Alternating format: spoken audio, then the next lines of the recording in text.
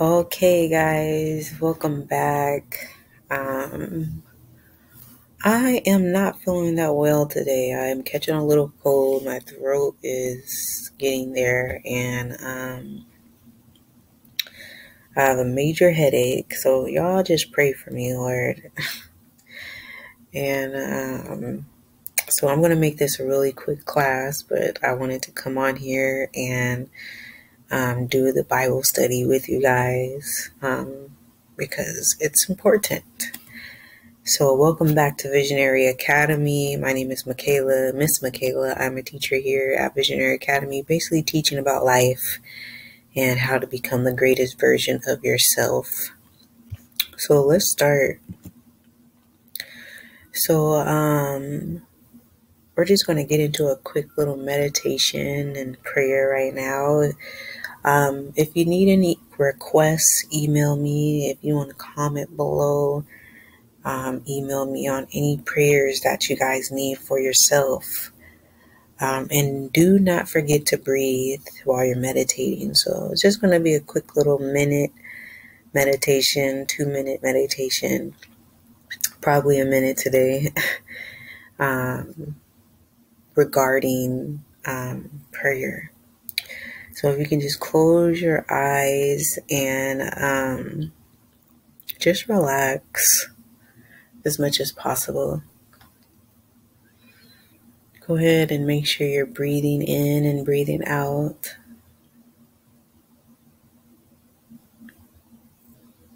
And just rest your mind for a second.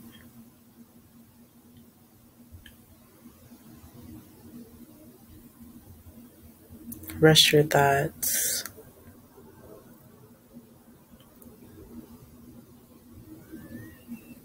Lord, we come to you today just thankful, Lord, as always. We love you. We praise you. We are blessed. We are loved. We may get tired, but we have another day.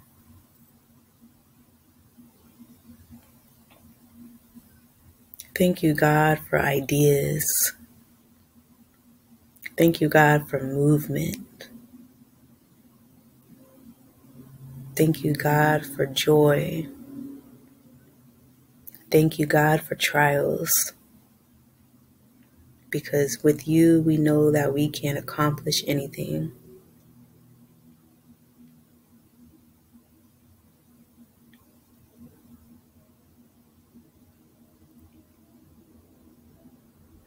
I just pray that whoever is needing you to show up in their life, Lord, you show up in their life, Lord. You give them everything that they need at this moment. Because you are a God of restoration. You restore everything we ever lost, physically and spiritually. Thank you, God.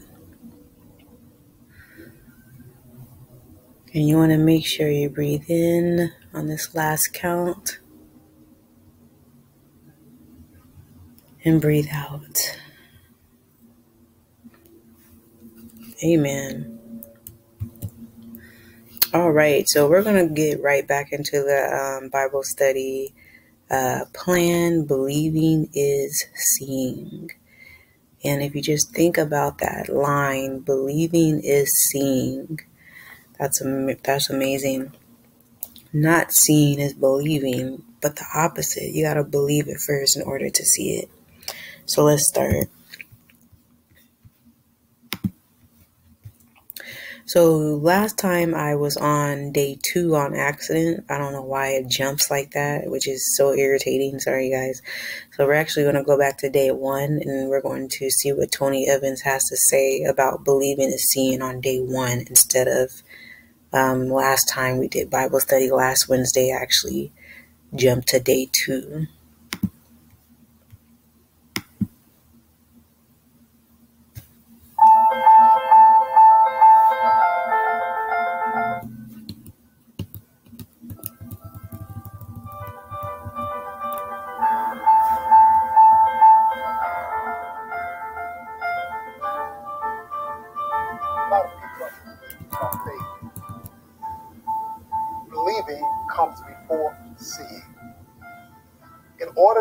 see what God wills to do, wants to do, and will accomplish in your life. You must believe before you can see. In Matthew 17, Jesus makes the complaint that people do not understand and refuse to exercise faith. In fact, he gets frustrated even. How long do I have to do what I've done before you will take me at my word? In fact, if you will exercise biblical faith, if you will take God at his word and act in light of what he says, you will see more. If you're waiting to see it before you believe it, you may be waiting a long time. But if you will believe it and act in light of it, then you will get to see some things that will blow your mind. In fact, Jesus makes the statement, you'll be able to speak to the mountain. Mountain is whatever in your life is seemingly unovercomable, too big for you to get around. You'll be able to speak to the problem, the situation, and it will have to respond. So let's start putting our belief before our sight so that our sight will reflect our belief.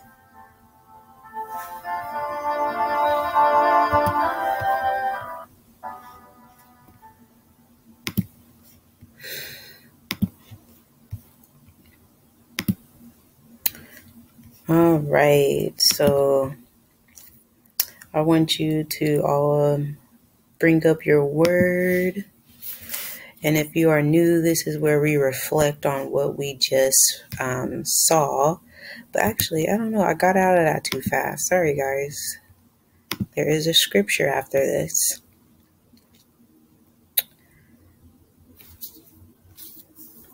So the scripture after that video is faith is the reality of what we hope for, the proof of what we don't see. Faith is the reality of what we hope for, the proof of what we don't see. So faith is proof of the reality that you're wanting. So believing is proof of the reality that you're wanting. Ain't that something if you think about it? People never, ever, ever probably step out on faith because it sounds crazy, right? Believing is proof. Ain't that crazy? Believing is proof. So believing something that you can't see is proof. That it's like the words are like so backwards. It just doesn't make sense. So somebody that is very logical and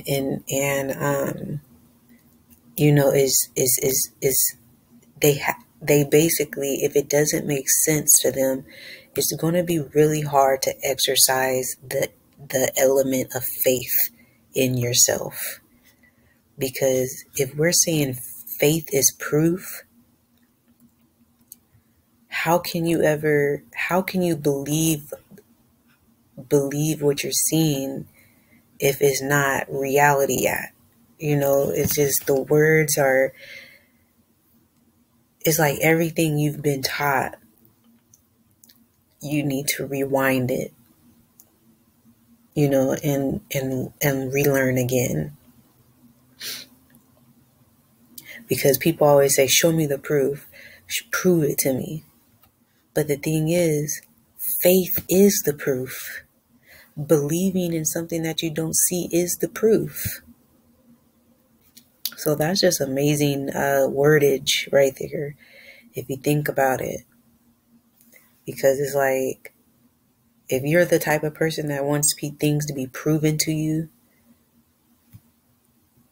you know, you will never be able to move mountains, like he said. You'll never be able to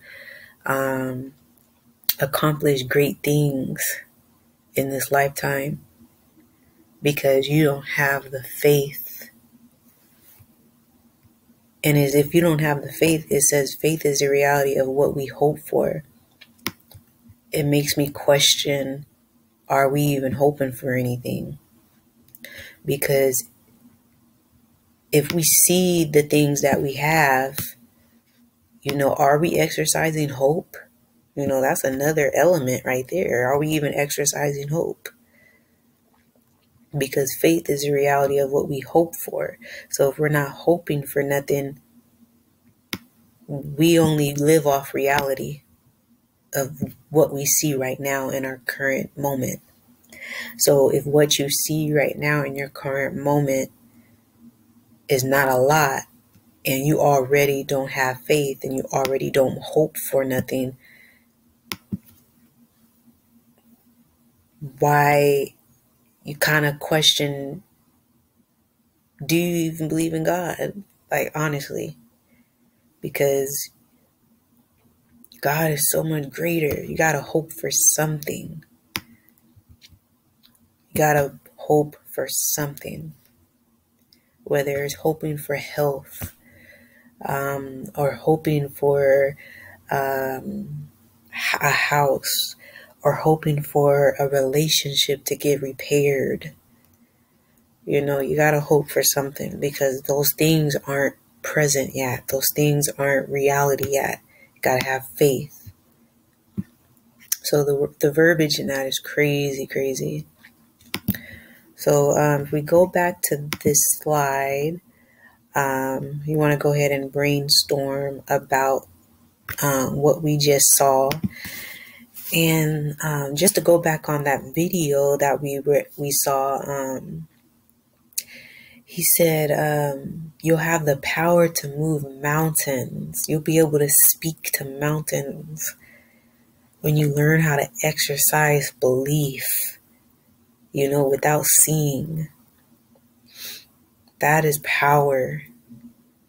Like, what is a mountain in your life right now that it seems impossible to climb over? What is a mountain? Maybe that's something that you need to write about in your word journal. What is a mountain in your life that you want to see moved? Now ask yourself, do you even believe that is movable? Do you believe God is capable of moving something like that in your life? This is powerful stuff. This isn't just words. This is power. It's like a magic, but it's more than magic.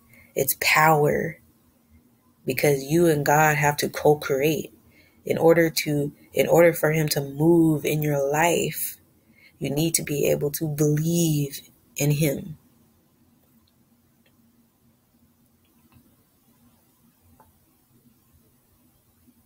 He can only show up as much as you believe. He can't work miracles if you don't hope for anything. Faith is the reality of what we hope for. If you don't hope for anything, how can he move in your life? So I want you to pause this video and, just brainstorm and reflect on what you saw today. And I always like this one right here. What do you feel compelled to tell God after today's reading? Write down your prayer.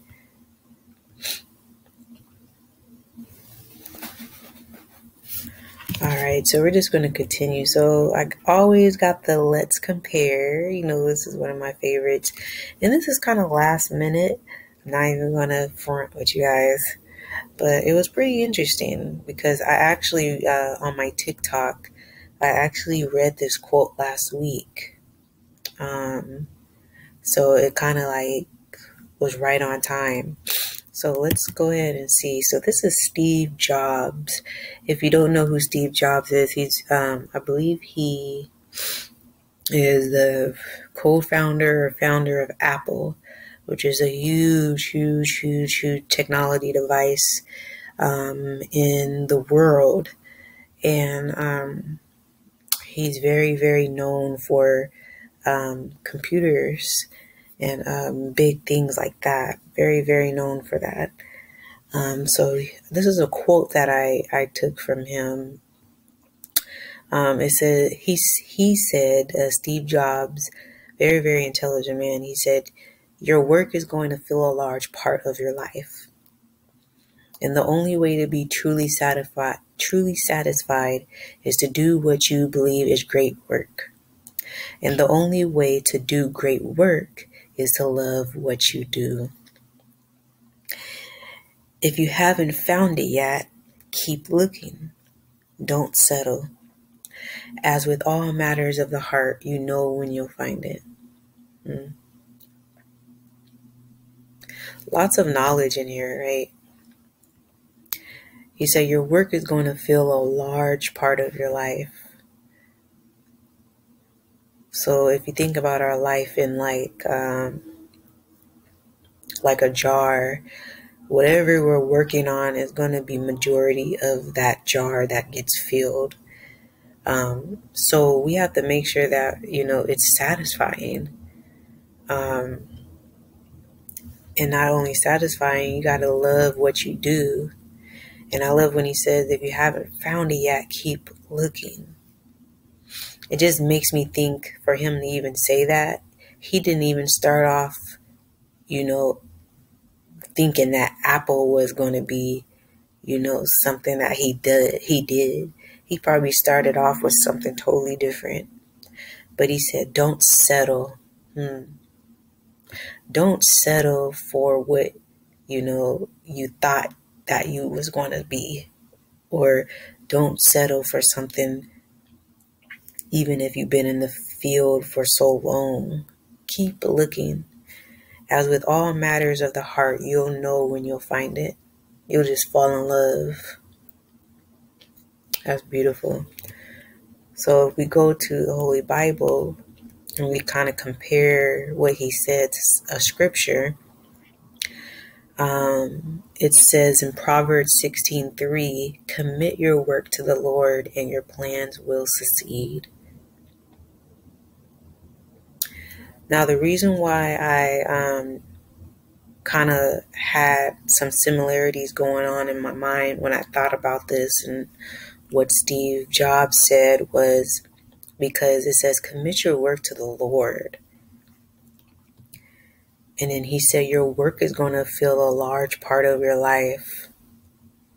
And the only way to be truly satisfied is to do what you believe is great work. And it just reminded me of myself and on the journey that I'm on. And it came back to me like, I had to follow God in order to find out what I truly loved, what is satisfying to me, because I didn't know myself. I had to keep looking. I didn't settle. So I had to commit my work. Everything that I do, I had to bring it back to God and say, is this what you need me to do? Is this am I even on the right path? Is this what I'm supposed to be doing, Lord? Can you confirm it for me? Can you send me a sign? Am I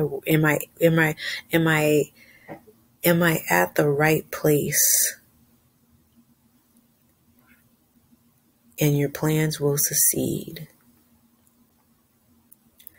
So just being able to be in the right work, and it says,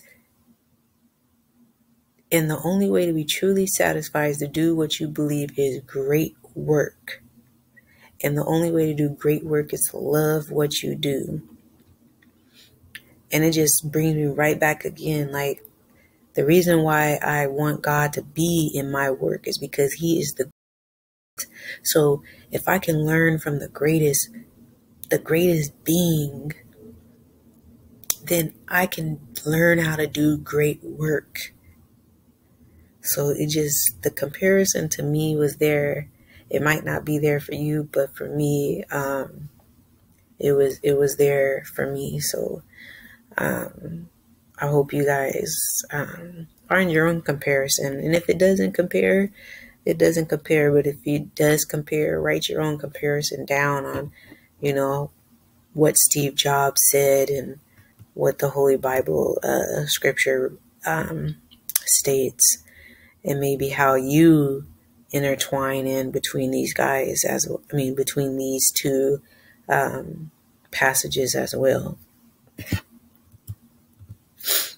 All right, so that was it today. I am going to head off to bed. I will see you guys Monday, February 20th. And have a great rest of your night. Have a great rest of your day tomorrow, and finish off the week strong. And pray that I get better, because me being sick is not what's up.